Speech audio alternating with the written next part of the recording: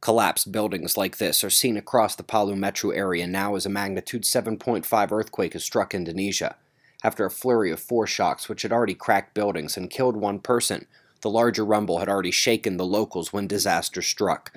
Huge waves pound the coastline, and the footage coming in here in the early hours is shocking. More damage and footage is going to be rolling into the internet all day, so eyes open and hearts with those in Palu, Indonesia. A bit more info here. Today's entire sequence of quakes began in the wake of a low-velocity zone blood echo to the southeast, which occurred during the creation of last night's snapshot map but wasn't reported for a few hours later while we all slept. So if you had used the real-time tools, you'd have seen this region of Indonesia light up on the Prediction Center map. Given the super typhoon just to the north, that region would have remained on alert, but also the convergence lines cutting down across the faults. The northern aspect did not, but the southern one did. You will recall from the 2017 paper, one of the atmospheric parameters are those convergence lines crossing the faults.